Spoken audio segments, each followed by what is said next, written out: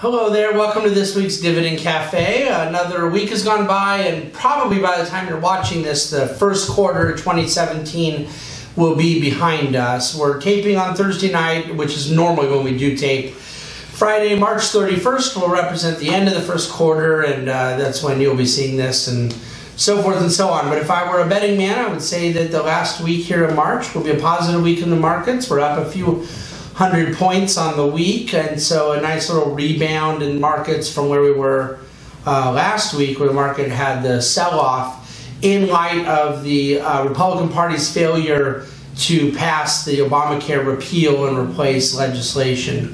The thing we talked about last week that most people probably understand by now was that the market's concern was that maybe that political failure was indicative of a larger headwind that we faced regarding other parts of the pro-growth Trump administration agenda. And I think that this week the markets have largely rebounded and certainly settled around the idea that there may very well still be a path to some of those things related to tax reform in particular, as well as some of the deregulation.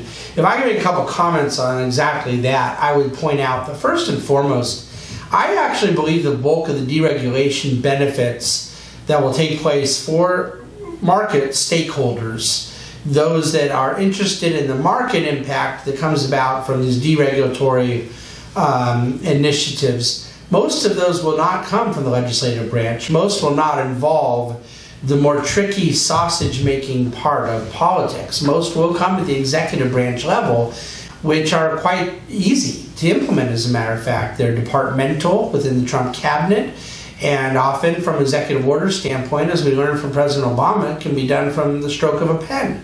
President Obama was a heavy user of executive orders, and President Trump is proving to be as well. So that provides a deregulation context to where we believe markets benefit.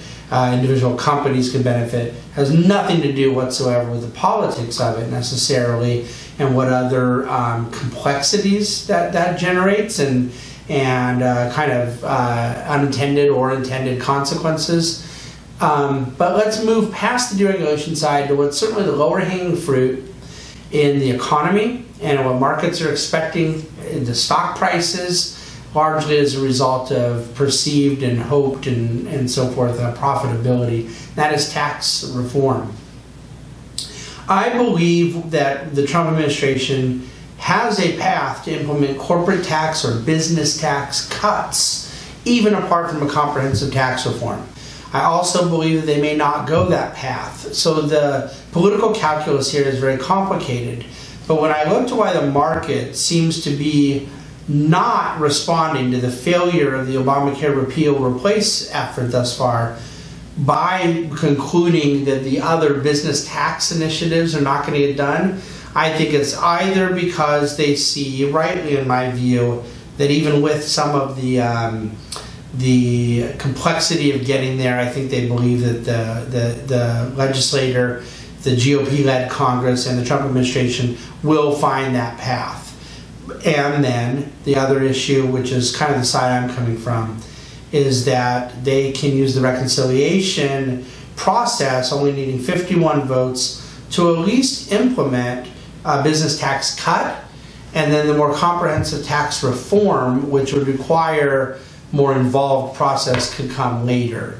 And I suspect that there's a lot of wisdom in this expectation that the Freedom Caucus and those that kind of kept the Obamacare repeal replace from happening, that they may not be willing to dig in their heels on the tax cut fight. So in a sense, the fear of last week has turned into the opportunity of this week. That, again, this is sort of maybe what markets are kind of playing with in pricing, that maybe last week was not bad news that indicates that all these expectations since the election are going to fail to come together, but in fact they embolden or empower those initiatives as a result of the kind of lay of the land. The Freedom Caucus is very unlikely to pick another fight with the Trump administration. Well, I'm clearly way down a political path this week, but it is the singular element that has been pushing markets this week. The Fed's rate hike of a few weeks ago is well behind us. There's no discussion about another rate hike until a later meeting. I would anticipate that probably be June. The market is mostly in consensus view that the Fed will indeed be raising rates again. So the market's not responding right now much around monetary policy. There wasn't any big shocking economic news. There's none expected in the foreseeable future. Oil prices did rebound dramatically this week. As a matter of fact, oil did close meaningfully over $50 a barrel today. Had been into the 47s earlier in the week. And so you're talking about a meaningful high single-digit percentage move up just in a number of days. So I still think that correlation with oil prices in the market is at play, and that's a factor too.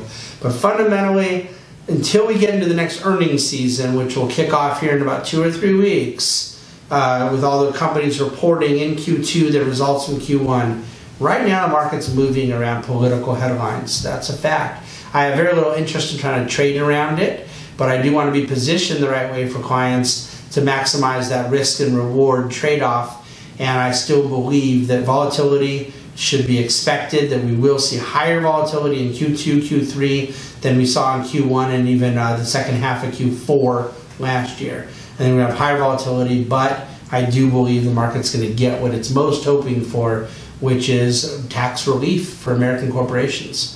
That's kind of where we stand now. I'm going to leave it there for the week because I've really given you a mouthful around this topic. Please reach out with any other questions you have. Look forward to coming back to you next week. Thanks so much for listening to Dividend Cafe. Don't forget to subscribe to the podcast if you're interested. There's a lot different information we do in our weekly podcast, which is available at iTunes and SoundCloud and all that good stuff. And then, of course, reading dividendcafe.com. A lot of charts, a lot of good material this week. That's it. Have a good weekend.